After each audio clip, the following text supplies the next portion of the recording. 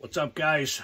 Welcome to the show with your boy Phil. It is a beautiful eclipse day. That's all I'm going to say. So, I just want to remind all you divorcees and divorce guys and all that stuff. Remember, guys, there is life after divorce. I am living proof, and you can be happy again. There's a ton of stuff to think about. If you're going through a divorce, it's pure hell. If you're thinking about a divorce, it's scary as hell.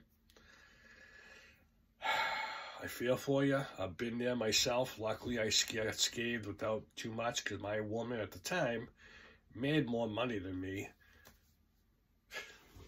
And I say, holy shit.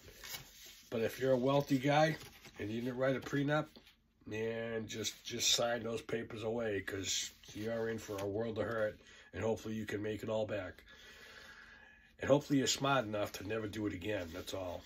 If you notice, I got a little bug, that's why I got the glasses on. My eyes are a little puffy. I'm not high or nothing.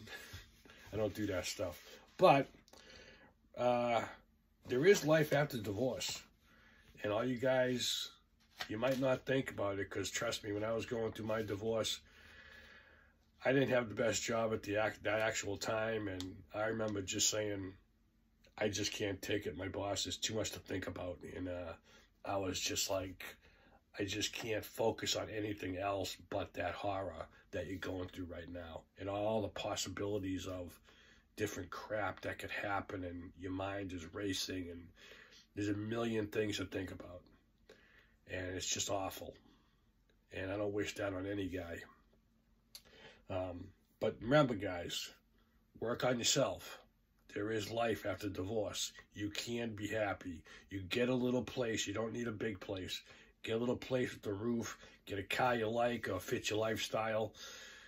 Reach out to the buds. Start some hobbies. And just live life again. That's really all you got to do. Enjoy yourself. And that's really all. Just remember, there is life after divorce.